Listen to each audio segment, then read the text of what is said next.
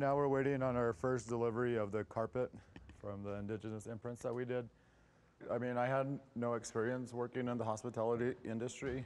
Project Dynamics were first collectors of my artwork, and then they asked me if I had any interest in doing hospitality design.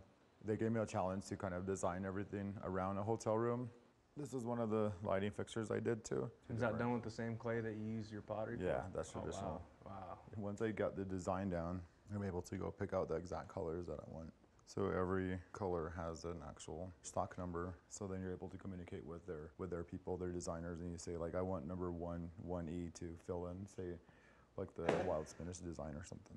Mm-hmm. So we've been waiting for this moment for like 3 years now, and finally it's here. So you guys, I'm glad you're here to experience me getting all crazy happy when they deliver it. And they're supposed to be right around the corner, so. The only thing I've seen was just like really small samples of it. Are you in a white semi? Okay, we're directly behind you. I can see the back of you. Take another right, and then do you see the roundabout right in front of you? All right.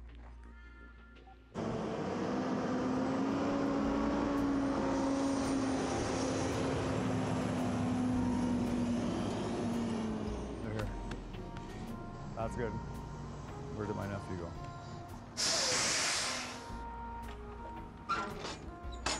Pretty soon we'll have Made in Native America here.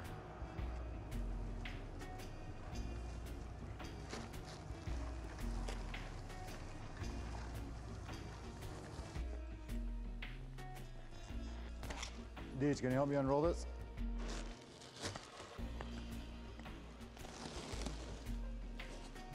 Yeah, there's 2 of them in here. Sweet. These are scraps like from, remember I told you about all the different samples that they have to make?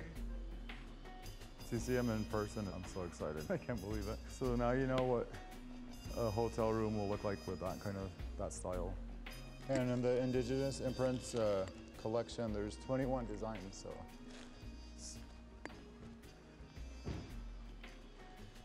So sick. Awesome. This design is the wild spinach.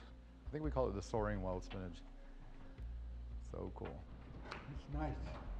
And like the minimal order for these kind of carpets, I think they're like 15 feet wide. You have to get them by 3,000 yards at a time. That's hospitality for you. How do you make time for all of this? You're a machine. No sleep, dude. That's like the message to get out to the kids. Don't be lazy. Yeah, you can't be lazy at all. And plus, I mean, like I had to snap into it really hardcore just because there's so many people's time and energy involved and money, especially like the companies that are investing in my designs. So you have to be on top of it no matter what. A lot of people would look at your work and think like you're just a natural artist, and you are. But at the same time, like there's so many things I've seen you just like, oh, that seems like a good idea. I think I'll try that. And then you try it, and then you just put hours and hours into it, and then you get good at it. It totally feeds itself. You know what I mean? It completely feeds. Like the fashion will inspire wall pieces. The wall piece will inspire a leather coat, and then again the pottery inspires everything. Mm-hmm. The pottery is the base, the soul of everything that I do. So all the designs from the pottery spreads out to everything that I do.